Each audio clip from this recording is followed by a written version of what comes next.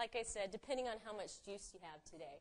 She has a lot of hip and joint problems, so going to yoga once a week has really helped her movement. They call Brenda and other people that do the class crazy dog lady, but in a way we're kind of proud of that because it makes our dogs happy, healthier. Tuck your belly up and in. Yeah, a couple weeks ago he wouldn't even stay on the mat, and today he was fine.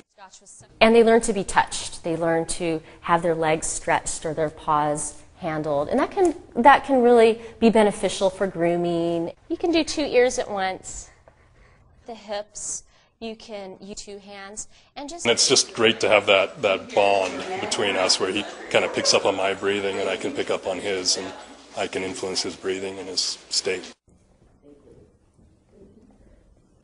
Bone dropping.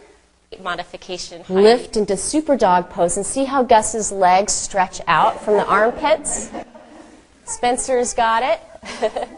And for the dog up, scoop your hands right in their little. The dogs like it. They get stretched and massaged. The people like it because they are spending quality time with their animal. And if you can rest the crown of your head on your Doggy.